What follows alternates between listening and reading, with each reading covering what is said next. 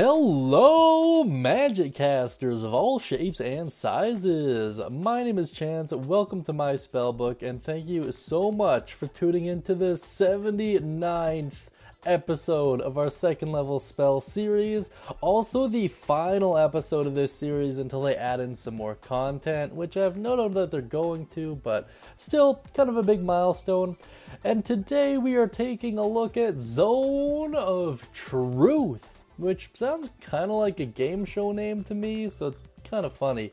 In any case, this spell is usable by the Bard, Cleric, and the Paladin, and it is found in the good old Player's Handbook, and it is a truly righteous spell. This is one of my all-time favorite spells in terms of roleplay potential and really flexing that creative brain. It's also a great way of being able to turn the "it's what my player would do" back on the characters, because there's a lot of metagaming elements that often happen with this spell, and it is your job as a good DM to snuff those out as soon as they come out. But in any case, let's take a look at the spell's mechanics to figure out exactly how it works. The effect at a glance reads as followed. On a failed save, creatures within the area cannot tell a deliberate lie. Targets are made aware that they are affected. So, yeah, take from that what you will.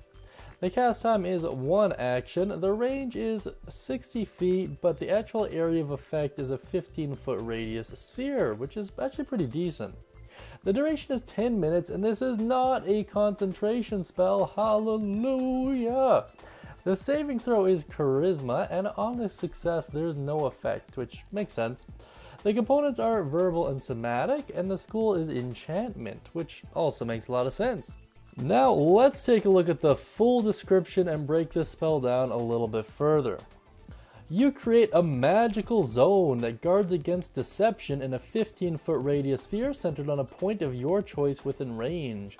Until the spell ends, a creature that enters the spell's area for the first time on a turn or starts its turn there must make a Charisma saving throw. On a failed save, a creature can't speak a deliberate lie while within the radius.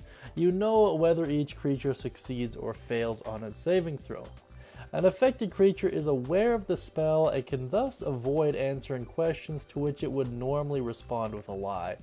Such creatures can be evasive in its answers as long as it remains within the boundaries of the truth. Very interesting stuff. I see a lot of players use this as a cop-out, but it is your job as a good DM to be able to counter that by talking your way around the question almost. A good example of that is when you're dealing with a demon that you think might have killed a king, let's say for example.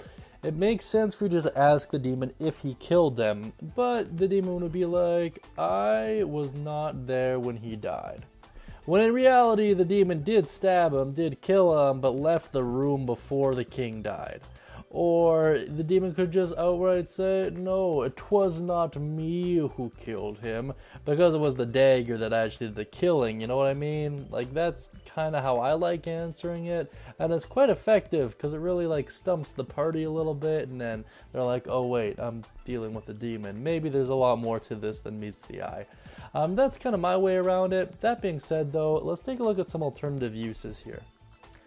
So I think one of the best ones is using it to make sure what you're being promised is actually what's going to happen. So use it on influential figures or quest givers or things of that nature just to check the validity of their statements.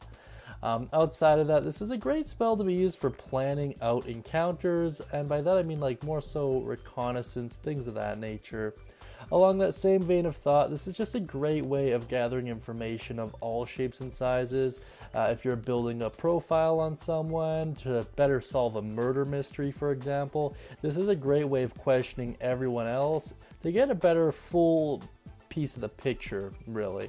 Like just use process of elimination as opposed to just asking a direct question. It is for that reason that this is one of my all-time favorite role-playing spells. Now, if you can come up with any alternative uses, ideas, stories, thoughts, questions, comments, concerns, please put them beneath in the comment section. I really do appreciate it. Also, if you like that cool hand-drawn rendering of Absurd and you'd like your own hand-drawn D&D character, please check out the guild hole to figure out exactly how to do that. That being said, I hope you have a wonderful day, and as always, happy spellcasting, everyone.